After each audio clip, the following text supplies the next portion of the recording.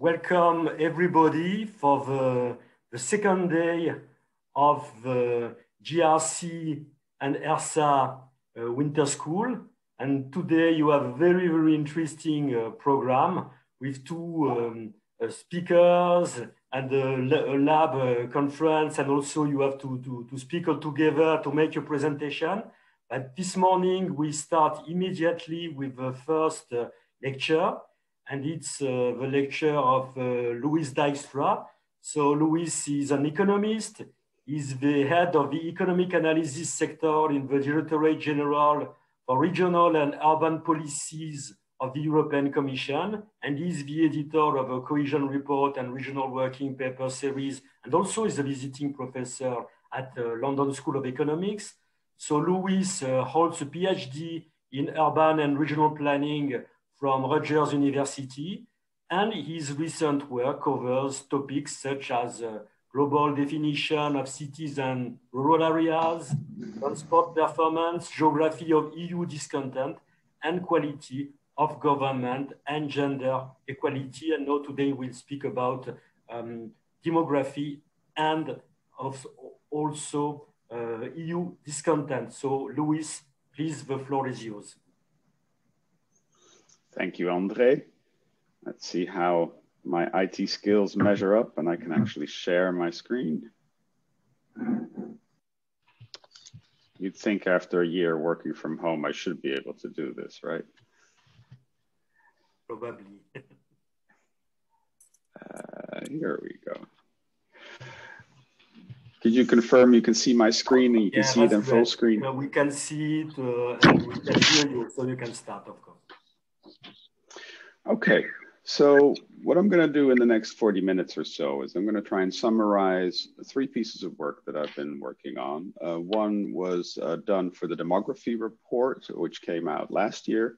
Another piece is for the urban-rural divide on anti-EU voting, a working paper we published late last year, and also some work I'm doing now on the long-term vision for rural areas. So that's kind of 3 components. I kind of want to take you through what we know and what we can learn about rural areas today. So let's take a look. So for the demographers among you, this is the kind of classic decomposition of population growth. So if you look on the map on the left, you see the total population growth in the last 5 years at the NUTS 3 level. Red means reductions in population, blue means growth. So you can see, for example, southern Germany, Ireland, Sweden grew quite quickly over that period, in part because, of course, you had the influx from refugees, but you see also large chunks of the union shrinking in terms of population, shrinking sometimes more than 5 promille, so 5 per 1,000 inhabitants each year over that period. If you look closely, you can quite clearly see an urban-rural split there as well. You can often see the capital in blue with population growth, like Warsaw and its surrounding area, or Budapest or Sofia, etc. But a lot of the remaining regions tend to shrink, also in the Baltics or Finland, and large chunks of Portugal and Spain saw population reductions. Now, of course, the question is, why is that population shrinking, right? And so the traditional thing to do is look on the one hand at the net migrations, inflows minus outflows, and then you look at natural population change. These 3 maps all have exact same classes, so you can kind of judge the relative importance of each of these 2 components. And you can see net migration is positive overall in the Union, positive in large parts of Germany, Sweden, Ireland, the Benelux, northern Italy, and southern France. But then if you look in the east, and in Spain and Portugal and Greece, you can see many regions actually losing population to migration, meaning more people left than arrived. And then if you see natural population change, you see that the colors become a bit darker, especially on the red end of the spectrum. So natural change is really the main driver of population reductions in the EU today. And that's partially because you may have heard of a population pyramid. Initially, it was actually a pyramid. And now in Europe, it looks more like a mushroom. So there's a big cap of population that is actually a bigger cohort. They're now in their 30s and 40s. And as that grows, the next cohort is smaller. So as that grows up, actually the total population shrinks as that older population starts to pass away. So that's exactly what we're seeing in the natural population change there. And it affects many, many regions, right? So some still maintain a positive population, but that's only because the natural change is offset by a larger impact of net migration over time. Moving on. So we can see here, and I'll show you a series of these slides. These are always aggregated by urban, rural, regional typology. So this is NUTS-3 data, and we look at the trend. And I show you on the left-hand side the situation for the Union, and then on the right-hand side, all the member states ranked by the value for the rural regions. Now, what can you see? Overall population growth in urban and intermediate regions is still positive, although not particularly high, and rural is just about negative. So it is losing population slowly. But the interesting thing here is you can see the pattern by member states, right? Virtually all of the member states have a faster population reduction or a slower growth in rural regions than urban regions. So there's a very uniform pattern here. And so we're gonna try and figure out what's driving that pattern.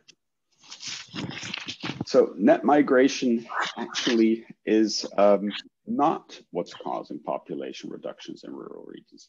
This comes as a bit of a surprise to many people because they always assume that it's the people leaving the rural areas that's causing the reductions in populations. But net migration in the EU to rural regions is positive.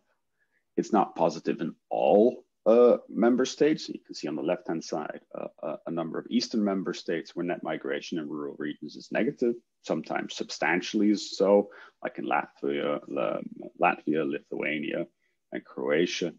But you can also see many, like Sweden, Germany, Ireland, Luxembourg, where actually it's positive, the in-migration. So on balance, rural regions gain population through migration. And this migration is age specific. Here we have estimated the net migration rate per 1,000 people annually for different age group. On the far left, you can see the age group 0 to 14. Then you can see 15 to 39, and there you really have the bright colors, right? You get big inflows, big outflows, and as a result, could somebody mute their microphone? There's a bit of noise in the background. And then that pattern becomes less pronounced for the age group 40 to 64, and even less pronounced for the age group 65 plus. But the interesting thing to notice here is that the pattern changes. It's not just the intensity, but it's also the direction. If you look at the young adults, 15 to 39, you see a big inflow into the cities. It's primarily people going to a larger urban region, looking for a higher education, looking for a first job, maybe looking for a partner. And this is really what is driving a lot. If you look at the second map, actually, that attraction of the cities diminishes. And you see a slight return to at least to the suburban areas. Once you hit 65, the cities clearly lose out. You know, if you look in Germany and in Poland, but even in Czech Republic or Austria, the capitals tend to lose that part of the population, and it moves out even beyond the suburbs and often into the rural regions. So there's a bit of a life cycle here, you know, with young adults streaming into the large urban areas, the middle-aged adults moving to the suburbs, and the retirees moving to further regions there. So that's kind of the pattern. Now, there's a lot of discussion, of course, about, okay, how do you change population growth rates? And then you have a lot of politicians favoring baby bonuses and you know, things to try and crank up the fertility rate. Now, the fertility rate in Europe is well below 2.1 replacement rate. It's not even on this chart, right? And rural fertility rates are actually higher. So the population losses in rural regions is not coming from a lower fertility rate than in urban regions. But it's a bit more complicated. Even though fertility rates, so the average live births per woman over her lifetime, doesn't necessarily tell you how many births will occur, because the number of births actually depends not just on the number of women, but also their age composition. And so crude birth rates, the number of births per inhabitant, is actually lower in rural regions than it is in urban regions. And why is it lower? It's because that population is older. So here you can clearly see an almost universal pattern, right? Rural regions have the lowest crude birth rates, and it's because they have a higher median age. You know, the women living in rural regions tend to be older, and so more of them are also outside that childbearing age, and even the ones in the childbearing age are in the older cohorts where they're less likely to have children. And so here you can see a very clear pattern. Median age is higher consistently in rural regions as compared to urban regions. So at the EU level, there's a difference about 2 years, being 45 median age in rural regions compared to 42 in urban regions. Median age, for the ones who don't know, means that half the population is older, half the population is younger. And so here you can see that pattern. And in some cases, you know, the differences are really quite pronounced. For example, in Denmark, the difference between only like 36 and 45 between the urban and the rural regions. But it's not just the age distribution. There's something else going on, which I find quite interesting as well. And this is a pattern we also see outside the EU, is that more women aged 20 to 44 move out of rural regions than men do. And so at birth, you have a higher proportion of males than females if there's no sex selection. So on average, it's about 170 boys per 100 girls. Now, boys, and I used to be one, are not particularly, how shall I say, risk averse.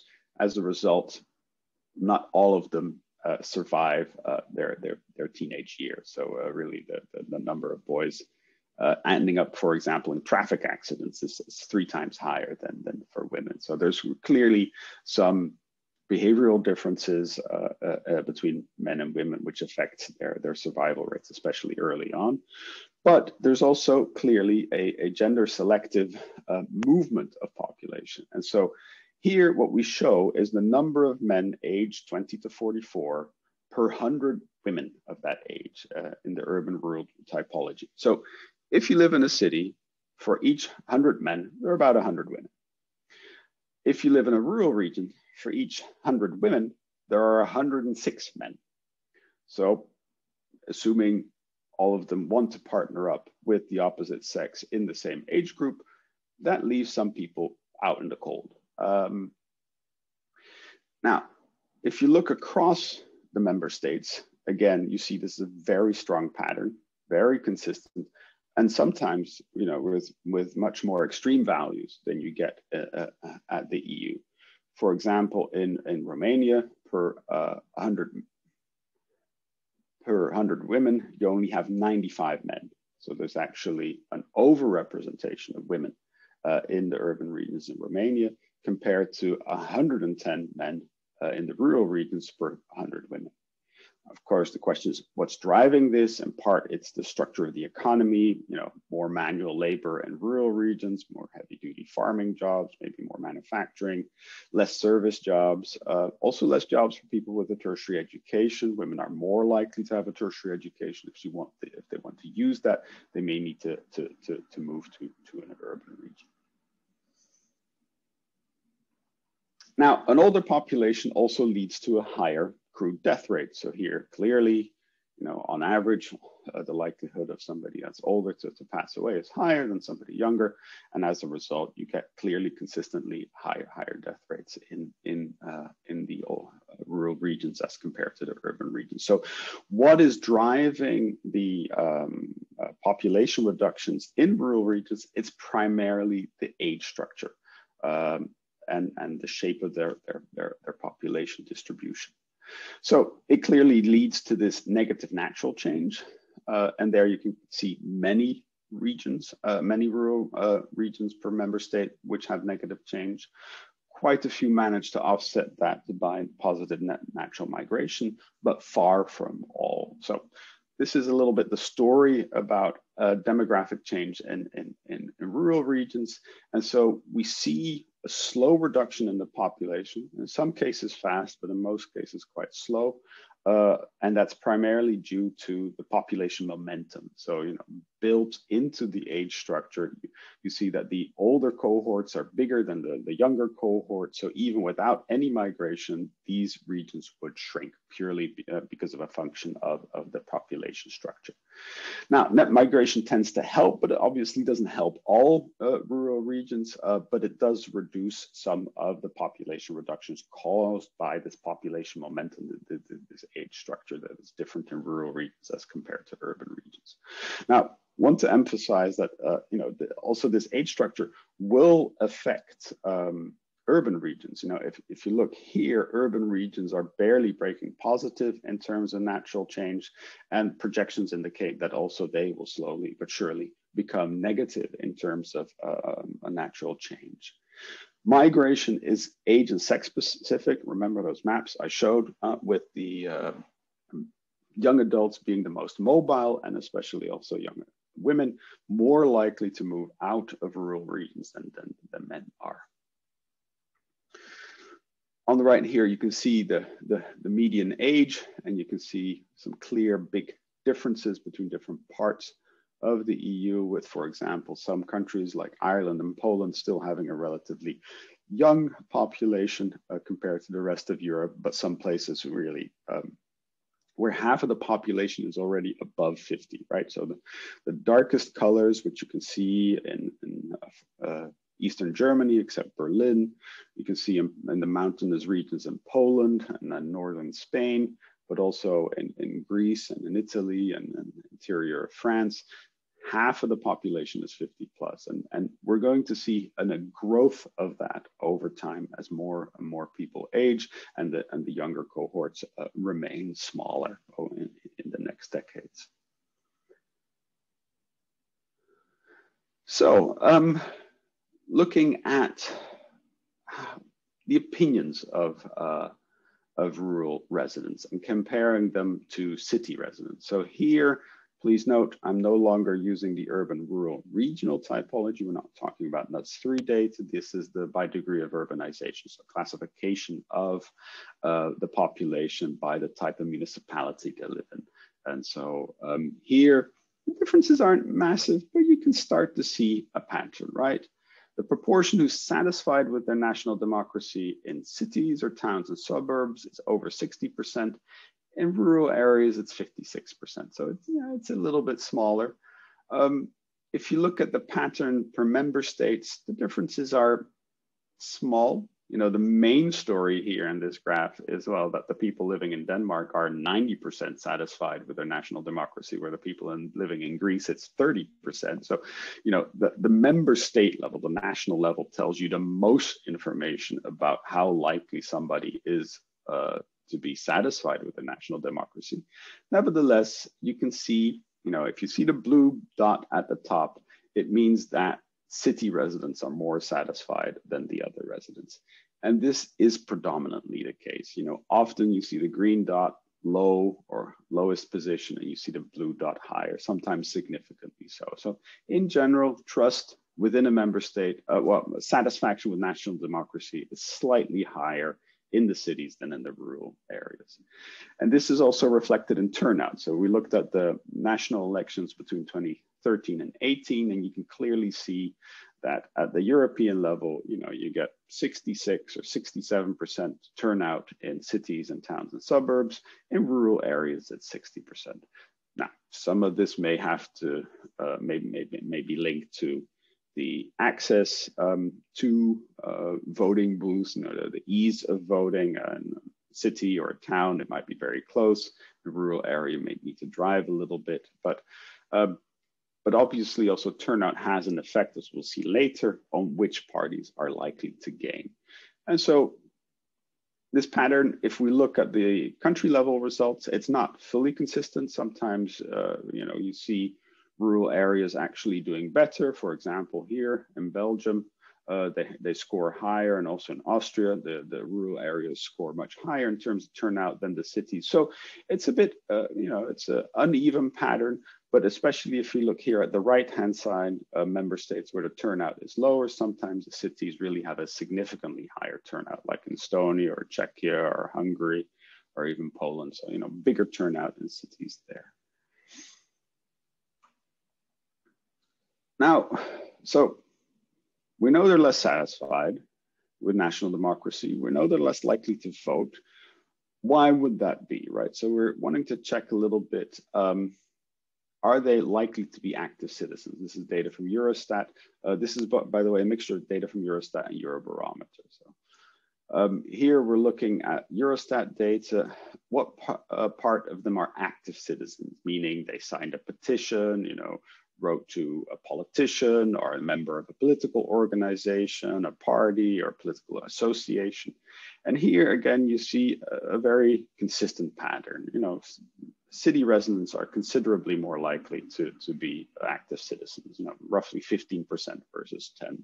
And here the towns and suburbs are more aligned with the rural areas. So really people living in cities are more actively engaged with politics than they are in rural areas. Now, the interesting thing to see is that this is not because rural residents don't volunteer, right? On the right-hand side, you can see that they are significantly more likely to volunteer as part of a formal volunteer activity, 20% versus 16%. So it's not endemic to rural life. It's not that rural residents are not active. It's just that they're just less active on the political end of the spectrum.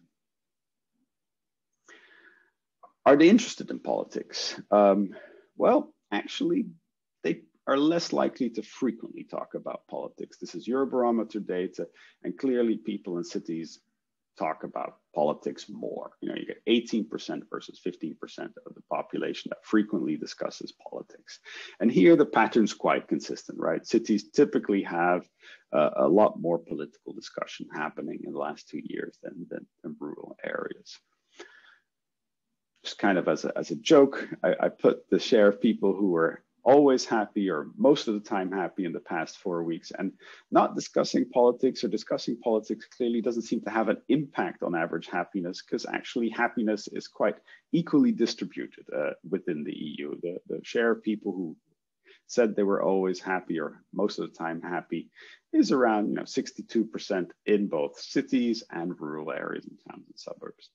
You see a little bit of a difference here, and this will come back later again. In places where happiness is high, so on the left-hand side of the graph, happiness is even higher in the rural areas than in the cities. And if you look on the right-hand side, where happiness is considerably lower, like in Bulgaria or Latvia or Romania, Croatia, cities sometimes have a significantly advantage. For example, in Portugal, city residents are more likely to be happy. Lithuania as well, and in Bulgaria as well. So let's take a look at a few more data points before we get into the discussion of the voting patterns. This is from Eurostat, looking at satisfaction with their job. And at the EU level, there is no difference between the 3 degrees of urbanization. Everybody gives the same average job satisfaction rating. But again, if you look closely, and here you have to look at the member state level distribution to see a pattern. Member states with a high level of job satisfaction, those in rural areas are even more satisfied. The ones with low satisfaction, you really clearly see a rural disadvantage, or a city bonus, if you will. If you have a job in a city, you're more likely to be satisfied with it. The differences with the satisfaction with their financial situation are small, but again, you see the same pattern emerge: slightly higher rural satisfaction levels in the affluent countries, slightly lower rural satisfaction levels in the less developed countries. And this is quite clear. You see the Nordics all on the left, and the rural areas score better. You see southern and eastern member states on the right, and there the cities really score better. But on average, at the EU level, it doesn't, the differences kind of average out and get hidden. And this is also true for overall life satisfaction or satisfaction with personal relations. EU level, nada, nothing, identical satisfaction levels. But if you then look per member state, you can see that in high satisfaction, you have rural advantage. In low satisfaction member states, you have rural disadvantage. And this is true for overall life as it is for personal relationships. So trying to wrap up this section here, what do we see? We see quite a few differences. You see disadvantages when it comes to trust in national democracy, likelihood to discuss politics, turnout, likelihood to be an active participant in political meetings, manifestations, petitions, etc. We see an advantage when it comes to volunteering, and this is also reflected in things like spending time with friends, spending time with family. And then we see a whole number of indicators where at the EU level it's neutral. But depending on the member state, there's a significant advantage or disadvantage to living in a rural area. And in part, this is also to do with where the affluent live, right? In the more developed member states, you can clearly see a tendency of the affluent to suburbanize or even move further out to live in a large, large house with a large garden, a couple of cars out front. And that is also a little bit reflected here. And also, the services and the infrastructure in those rural areas ensures a very high quality of life to people there. Now, coming to the last part of my presentation, I wanted to talk a little bit, and this is a paper, it's out there, the link is there, happy to share the presentation afterward. The urban-rural divide in anti-EU voting. You see we have a different demographic profile, we have a different engagement with politics. How does this reflect into the voting? So we're trying to find out, do people differ by degree of urbanization in their tendency to vote for parties that are opposed to EU integration? And what drives that? And do those drivers differ between cities and rural areas? So we collected some data, which has been very interesting. I've actually published 3 papers on this, the Geography of EU Discontent, showing that cohesion policy reduces anti-EU voting. This is the 3rd one looking at the urban-rural dimension. So it's all based on the same data collection. We collected data for 60,000 electoral districts for national elections between 2013 and 2018. And then we used the Chapel Hill expert survey to rate them in terms of whether they support or oppose EU integration. Map on the right, you can see the results. Regions or areas in purple have above EU average anti-EU vote. The ones in green, it's a below average share. And some actually it is 0 or close to 0. So the dark green, for example, is between 0 and 3%. Dark purple is more than 35%. So on average in the EU, 13% voted for a party opposed to EU integration. Wanted to give you a little bit of a trend dimension here. So I'm going to show you how this has evolved over the past 18 years. And on the far right side, you can see the EU. So we start out at 10% in 2000. And then it doesn't move much. It goes up and down a little bit over the years, even down a lot for the new wave. But then the crisis hits and we see big increases overall in anti-EU voting. So, over that period, we see lots of countries have become more likely to vote for parties opposed to EU integration. There's still quite a number of countries where this is a marginal or almost non-existent phenomenon, but we do see, for example, that in 10 member states, that vote share increased by 10 percentage points. So you can see, and it's a mixture, right? Some of the initial members of the EU, like Italy, but also some more recent members, affluent and less affluent member states here. You've got Greece and Finland, and Germany, a country which historically had very low shares of votes against EU integration. So really quite dramatic changes there over the past 20 years. Looking at the trust in the EU, we can see a similar pattern, and these patterns are linked. Here, we only have data from 2004, but we'll move forward a bit. You can see as the years go by, you see on the right-hand side, that bubble just keep going up and up and up, you know, and at a certain point, it reaches almost 50% there of tending not to trust the EU. So really, a big increase. Of course, this depends a little bit on events that happen. Think of the economic crisis, the refugee crisis, but it also depends on how the EU responds and how that response is perceived as being appropriate or not. And so here we see 9 member states, distrust increased by more than 20 percentage points. And in 18 member states, it increased by more than 10 percentage points. So here we see the share of the population 15 or over that tends not to trust the EU, right? And so overall, we see an increase from around 28% to 40%, but it got close to 50% at one point in that time. So this is the voting data that we used. I mentioned it earlier, 63,000 electoral constituencies. Most member states, these are really small units, a municipal or smaller constituency. In 5 member states, we only had NUTS 3 regions.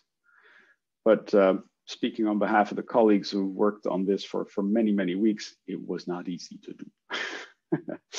And so this is the results. According to this 7-point scale by the Chapel Hill Expert Survey. And you can see the parties that are strongly opposed, or somewhat opposed, and then these kind of red orangey colors. And you see, you know, it is a significant share of the overall vote. More than 1 in 4 voted for a party that was at least somewhat opposed to the EU. And then if we look at by degree of urbanization, we see a tendency, it's not universal, there's a few exceptions here at the bottom, but we see a tendency in rural areas to have a significantly higher vote share for parties that are opposed or strongly opposed to EU integration. And so this is what we're gonna investigate a little bit, trying to figure out what is driving this, this pattern.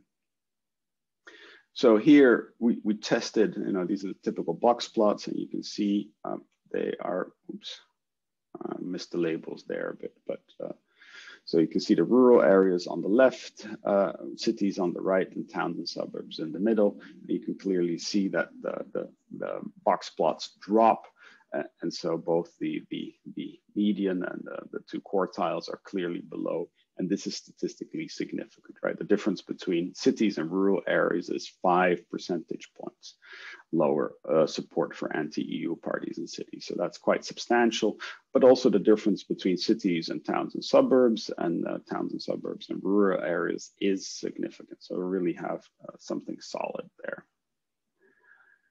So looking a little bit at what the drivers could be, we are going to look at some economic indicators. We're going to look at some demographic indicators. We're going to look at some electoral indicators and also look a little bit at where people are born, and also on some indicators of infrastructure quality. So what do we find? In this study, we don't find a particularly strong impact of GDP per capita. In previous ones, working at different scales, we found evidence that higher GDP per capita areas are actually prone to voting more against the EU, but at the scale, we didn't replicate that result. GDP growth has a impact, but only in rural areas, and surprisingly, it's positive. Unemployment rates clearly have, at NUTS 2 level, have an impact, and it reduces it. Again, somewhat unexpected. The growth of the unemployment rate here, you can clearly see that has a positive impact throughout. So more unemployment rate, more anti-EU votes. Interesting here, if we look at the data, this is from 2011 on the country of birth at NUTS 3 level. If you're born in a different EU country, it tends to have a reduction on the anti-EU vote in towns and suburbs and rural areas, but not in cities. If you're born outside the EU, it has an impact. It boosts anti-EU voting, and especially in rural areas, also in towns and suburbs, also in cities. So the irony, and you kind of highlight this, is that actually the presence of people born outside the EU has nothing to do with the EU. Allowing people from outside the EU into your country is a purely national competence, and the EU has nothing to say about that. So it's kind of surprising that this demographic pattern on which the EU has zero influence actually leads to more Euroscepticism. It's interesting to see that having more people from born in a different EU country actually reduces the Euroscepticism. So actually having more people there from a different part of the Union actually tends to make people more favorable towards EU integration. Looking at the age structure, young adults, 20 to 39, typically reduces Euroscepticism. Not really a significant impact in cities, but definitely in towns and suburbs. Now the middle age, 40 to 64, they actually boost Euroscepticism, only in towns and suburbs, but still this is a bit surprising. And then the population over 65 also boosts Euroscepticism, but only in cities. Tertiary education reduces Euroscepticism, less so in cities, not significant, definitely in the other ones. Neighborhood density, so how closely people live together, reduces Euroscepticism everywhere. This tends to mean that the bigger cities are less Eurosceptic than the smaller ones. Towns are less Eurosceptic than suburbs, and villages are less Eurosceptic than dispersed rural areas. So the more concentrated the population, the more closer people live together, the less likely they are to vote against the EU. Then looking at the road performance, there's a paper on this online we have written together with Hugo Poelman. It basically measures how well the road network functions. And the better the road network functions, the more people become Eurosceptic. I kind of think of this as confidence or overconfidence. The better the infrastructure, the less is the perception that we actually need the union. Maybe we can go it alone. I think right now in the media, we see a lot of reports on what it means to go it alone in the case of the UK. But, voter turnout, higher turnout means less Eurosceptic voting. So clearly there's a strong pattern there. Trying to summarize this impact a little bit. Declining GDP has only an impact in rural areas. Increasing unemployment boosts it everywhere. Higher tertiary education reduces it, but not so much in cities. EU born outside the EU boosts it everywhere. Born in another EU member state drops it, but not in cities. And here you get this impact of the middle age, and here you get the impact of the young population, which again doesn't affect cities so much, which are mostly driven by the presence of older population. Better infrastructure, more Euroscepticism, higher neighborhood density lowers, and then higher turnout lowers. Before wrapping up, wanted to look a little bit at, so by degree of urbanization, do you see a different pattern of what indicators are the most important? The biggest impact comes from the country effect. And we saw that in a lot of the graphs I showed, right? Remember the big difference between satisfaction with national democracy between Greece and Finland, I think it was. So the country has a huge impact on how likely someone is to vote against the EU. This is to do with national political factors and national economic factors, et cetera, that we don't capture here. But once you take that into account, it differs what is the most important. The biggest driver in rural areas are economic variables. Looking at GDP and unemployment really explains a much bigger chunk of the anti-EU vote in rural areas than elsewhere. If we look at towns and suburbs, it's much more the socio-demographic indicators. So age composition, the presence of foreign-born or born in a different EU member state. Where in cities, it's really the electoral variables that matter. Turnout has a real big impact there on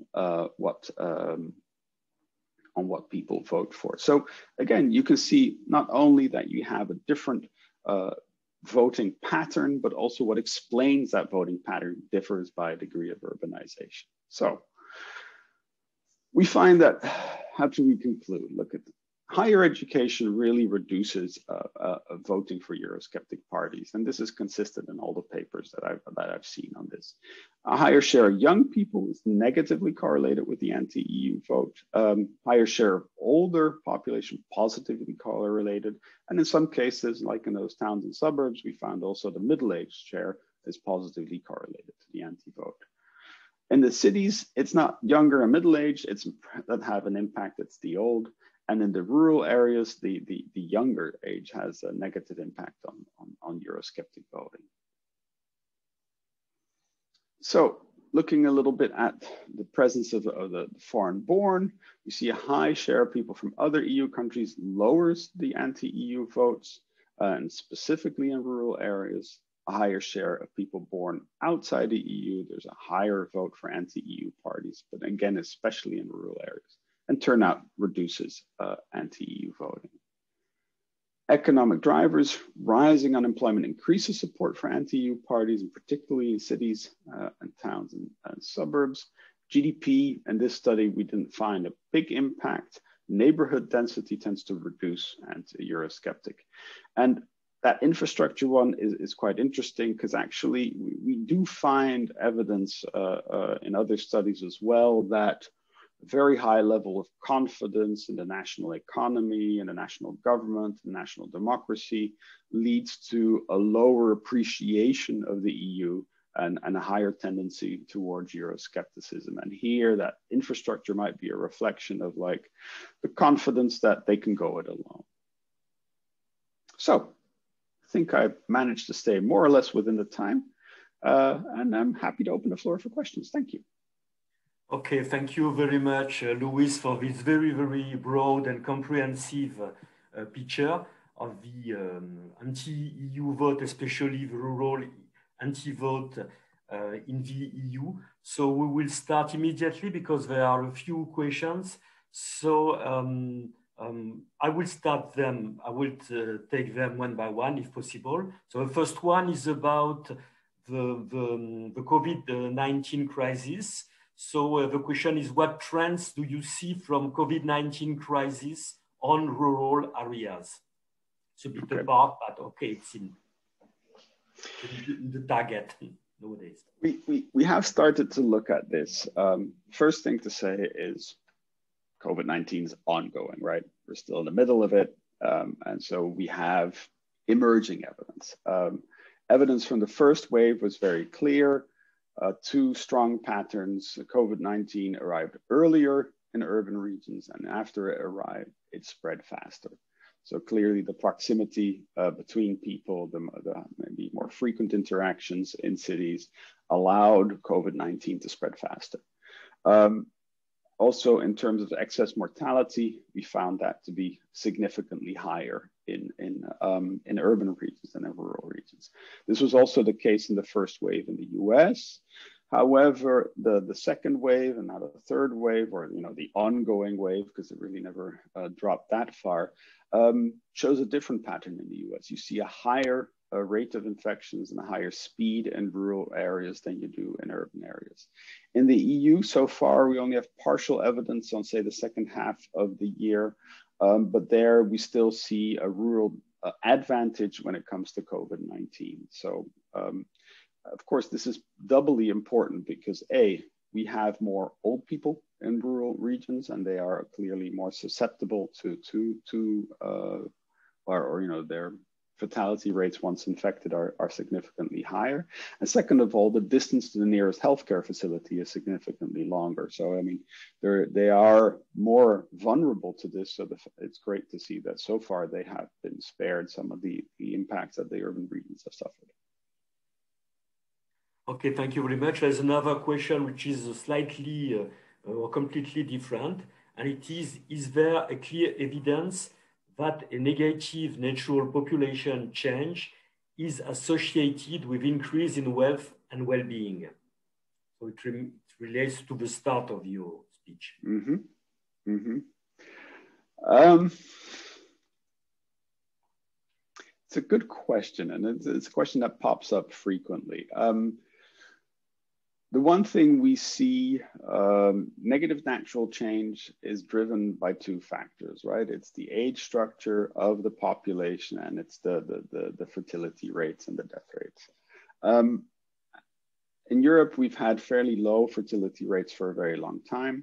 The rest of the world, you can see a drop in fertility rates quite significantly. And it really helps if we educate women and if we become more affluent. More affluent and more educated women are in a country, the lower the number of children tends to be. Does that mean that they're happier? They have higher well-being? I think they have more choices, right? If you have a higher education, you have more options in your life. You may have a bit more control over your life or understanding of the choices. Higher income obviously expands your choices and your options. So I don't necessarily think that natural change is problematic. And in some cases, it can improve people's well-being. Will it increase their wealth? Well, we all spend money on our kids. I think if we have fewer kids, we probably just spend more on our kids. So I'm not sure it makes us necessarily more affluent, but it changes our behavior relative to the reduced number of children. Overall, I think Europe has a fairly stable and low fertility rate, and that's not about to change. So I think we should prepare ourselves for a continuing and growing reduction of population. So I think it's key to really understand how we can manage this. Already today, 40% of the EU population lives in a region that lost population over the last 5 years. Projections indicate that this is going to grow to 50 to 60% over the coming decades. So really the challenge for us is how do we manage population reductions in such a way that it doesn't reduce well-being or affects our wealth. Okay, thank you very much. There is a question about the relation between the anti-EU vote and the EU law. And the question is, can this distrust collide with compliance rates with the EU law?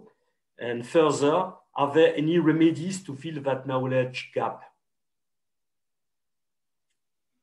Very difficult question. I think being part of the EU, it's not a competition, or it's not a popularity contest, right? The EU has a complicated role. For a long time, its role was very odd in the sense that it was a scapegoat. It meant it could easily be blamed for decisions which were in the short term politically not very popular. And so for a long time, the EU could easily be blamed for regulations which were supported by member states behind closed doors. And then, prime minister or minister went back to the country and, oh, look at what Brussels is making us do. And Brussels kind of acquiesced. These votes were secret. We didn't say, hey, everybody supported this. Why are you blaming us for something you actually support? And the trade-off was clear. The EU becomes less popular, but we get the decisions we need. As a short-term strategy, it can work. As a medium-term strategy, it clearly has consequences. We've lost our first member state. I hope I don't see more of them losing. So I think the scapegoat role is a little tricky. It's also a very uneven fight, right? There are politicians quite happy to blame us for things which we have no role in. There are also politicians quite happily to spread incorrect information about how much it costs to be a member of the EU. A lot of the benefits of the membership of the EU are quite intangible, so it's difficult.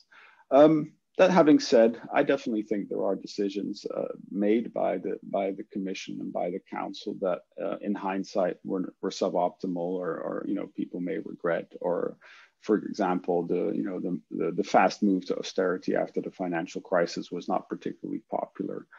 Infringement procedures, there are many different ones. Some of them have quite popular support, other ones less. Some are very technical, when I think of state aid or tax treatment of multinationals. But there, you see the mood changing. At a certain point, there was not so much interest. Now you see a much more support for ensuring that multinationals pay the fair amount of taxes. Infringements of state aid, they're complicated. I don't know if they really have a big impact on popular opinion. Filling the knowledge gap, I think it's very difficult for us to communicate what the EU does, and we really rely heavily on national politicians and trusted spokespersons inside the country to accurately represent the impact of the union. If you look at Timmermans, our vice president, he really said that when we're trying to defend the EU, our credibility is much lower because people just assume that we're going to say that we're good and useful. And it's much more credible if somebody else actually tells the population that, hey, these are some of the real benefits of the union. So really what we need to bridge that knowledge gap is actually people being clear and more honest about the benefits and the costs of EU membership. Okay, thank you. There are a few technical questions, so we'll turn to them afterwards. But first, I will take advantage of my position to ask you one question that is still in my mind, and that's about the very strange relation between the anti-EU vote and the level of infrastructure. How can you explain that? Because, okay, I originated from a very poor place, and I see exactly the same results. And that's quite surprising in the end. Yeah. So do you have an explanation about this? Yeah, no, it's a question that we have also asked ourselves, right? I mean, what does cohesion policy do? For decades, we have invested in infrastructure, trying to allow for more smooth mobility of people, of goods, of travel, etc. Are we undermining support for the union by investing in infrastructure? Of course, it's an important question for us all. The way I interpret these figures is really that it is an indication of how confident people are that their government, their situation would be just as fine outside the EU as inside the EU. So I think it's related. I mean, if you live in an area where infrastructure is poor, clearly you see the need for more public investment. And you may think, well, maybe my national government is not going to do this alone or cannot finance this alone. And we need, we need a coalition. We need also more support from the EU to really try and improve the quality of life in our regions, the economic opportunities and the mobility. I think when you look at regions that are extremely affluent and have a high quality of infrastructure, that perception of a need for additional support might be lower. And if you look, for example, in the UK, some of these studies that they were still included in our analysis, you can clearly see that it wasn't the poor places who necessarily voted anti-EU, right? There were a lot of very affluent areas that had voted to leave the union. And also, if you look at anti-EU sentiment or anti-EU voting in general, there's some of the extremely developed member states with high shares of anti-EU voting. I think of Denmark, think of Sweden. These places are not poor, but clearly their confidence in their national government, their appreciations for these kind of difficult multilateral negotiations to find a compromise is lower if they think their government is so good that they don't really need all this messy European stuff. So this is how I interpret that. It's the confidence that, being part of this larger union doesn't really provide enough benefits to be worth the effort. Obviously, I work for the EU union, so I have a biased opinion, but I actually think they overestimate their capacity of going it alone, and fundamentally underestimate the benefits the union provides. But who would believe me? I'm obviously biased. That's a tricky issue for sure. So thank you very much to make the effort to try to answer. There are two technical questions, if I can go to them. So one is about, I will pull them. One is about, and they as follow, could you give us a bit more details on the empirical approach employed to estimate the different influence of drivers across urban rural areas? And the other one is about the possibility to integrate the share of women participating in the job market alongside unemployment rates in the final regression. Okay. I'll start with the second question because it's the easiest one. So when analyzing these electoral districts, we try and find data with a high spatial resolution. And for some, this is quite difficult to find. For example, we were able to proxy employment rates by looking at employment at NUTS 3 from regional accounts and looking at working age population. So it gives you a little bit an impression of the concentration of jobs in a particular area relative to the working age population. But it's not technically the employment rate from the labor force survey. Labor force survey only produces NUTS 2 data. So when we use education, we could only use NUTS 2 data to get the share of women in the labor market. Again, we would be forced to go to NUTS 2 level. In the EU, there's only 270 NUTS 2 regions. And so that's not a lot of points of observation, right? And a lot of countries are an entire NUTS 2 region. So once you add a country dummy there, you lose that. We did it for education because it's such an important factor. We haven't tried it for the share of women participating in the job market, primarily because we're concerned about not having enough observations there, just not having the spatial resolution to do so. I'm really looking forward to new census results, because then we would get a much finer and a much more recent analysis of these patterns. And that would then allow us to, again, start investigating more recent elections, also using more recent Chapel Hill expert survey. There's a new one that came out late last year to understand how these patterns have evolved. So there, I'm optimistic we'll be able to understand that better. From the work we're doing for the rural vision, we have seen that employment rates for women in rural areas are significantly lower relative to men as compared to cities. So rural employment rates for women are substantially lower relative to men than in cities. So there is a penalty, in a sense, for women remaining in rural areas, which may be one of the reasons we see this higher tendency to move to urban regions. On the technical question, I have to say I relied on Nicola Pontarolo, my co-author, to do the statistical analysis. The paper's online. It's quite detailed, specifies all the indicators we use, the spatial resolution we had them in, and the different statistical techniques. I mean, he used a variety of methods. I mean, the primary one is a multiple regression one, but we also use different methods to estimate how much each indicator contributes to explaining the variation we observed. But I have to be honest, I'm not a statistician, so I'm not entirely comfortable trying to explain the technical detail of those. Okay, thank you very much.